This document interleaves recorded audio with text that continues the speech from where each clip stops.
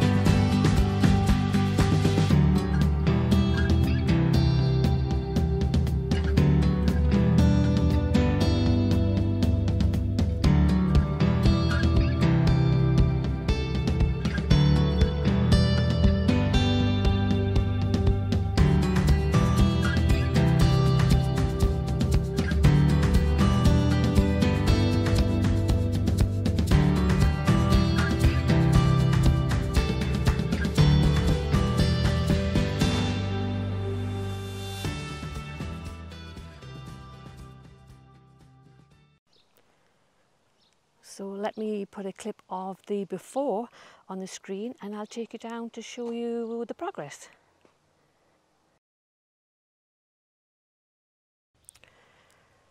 So just before I go down and show you progress, I thought I'd mention the grass. Look how dead the grass is. No irrigation here at the Quarry garden and the grass is really dead. Not much green in it anymore. It's not often I say, I hope it rains soon. That's probably the first time I've ever said that. But anyhow, here we go. This is where I'm up to date. And I've reshaped all of the spring border, or the first spring border. I have removed all of the plants that I wanted to save before the stump grinder did its job. And I expanded the border by 2 or 3 feet and it's now just a blank canvas. I've added the gravelled area and a bench, which was from somewhere else in the garden, but just wanted to see if I liked it there. Catches the evening sun, so it's quite a nice place to sit. Not that gardeners like myself ever sit in the garden. I don't know about you, but I tend just to sit down for a minute, see a job and get up again. But anyhow, plans are to work through this section of the spring border, remove anything that needs to be taken out. Most of it will stay. Some sections I want to change, but the shrubs will remain. And then it's planning to add what's next. All along this bank side up here, all the way along here, are spring bulbs, daffodils and other spring bulbs, so that will stay as it is. And the second spring border, the other side of the bench seat, that down here, that will be the next job on the list in the autumn time. So I'll work through that. A lot of shrubs need trimming. I need to basically tidy it up, remove some things that are past their sell-by date, don't look too good. It happens in every border that's been established for a few years. You take a look at what's doing well and what isn't. So that's the next job on the list, but that'll be in the autumn time. But for now, I'm going to add some cyclamen behind this bench. So let me move the bench out of the way and I'll show you what I've been doing there. So the first plants that I'm adding back into these spring borders are the Pulmonaria Trevi Fountain and these Cyclamen Hederifolium. Look at those flowers, how dainty are they? Aren't they gorgeous? And I've chosen the white variety. You can get pinky, purpley colours, but I wanted white to contrast with this lovely Pulmonaria because I love the leaves on these. Obviously this won't flower till the spring.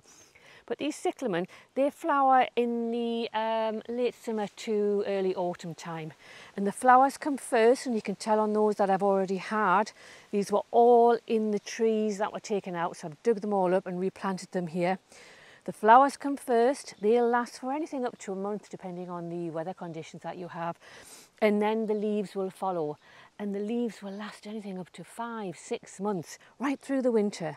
And they give a lovely contrast next to snowdrops when they come through. And then eventually they'll disappear into the ground, only to appear this time of year again with the flowers. These ones here are in leaf and flower because these are ones I've bought from the garden centre. I'm going to add those today.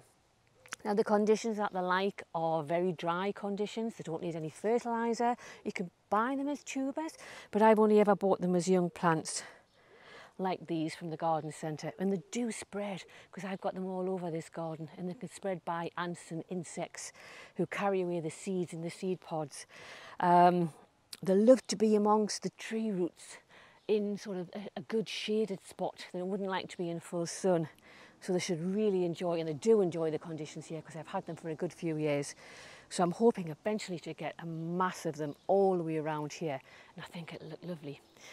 So any soil conditions they seem to sort of survive in. They do like an awful lot of leaf mould, which I've mixed in with the soil. I haven't added any extra compost. It's just basically the soil in the ground, which is certainly not good here under all these trees, but they do like that, they love that. And you just basically add it. And again, as much leaf mould as you can find. They will survive without it, don't worry if you haven't got it. But if you can add it, they do seem to like it. And that's basically it. Nothing complicated about them, very simple. Plant them and they'll just look after themselves. You don't really have to do anything else to them after that.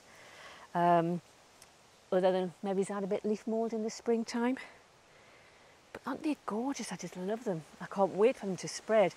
The only thing I'll say is it does take a good few years to actually spread them around or get them to spread around themselves. It doesn't happen overnight. It's quite a slow process, and it's took me a good few years for them to spread everywhere. But it's the first step forward in the spring borders, and I'm excited for how they're going to look at the end of the day. But that's it for today. Thank you so much for watching, and I'll see you soon. Bye for now.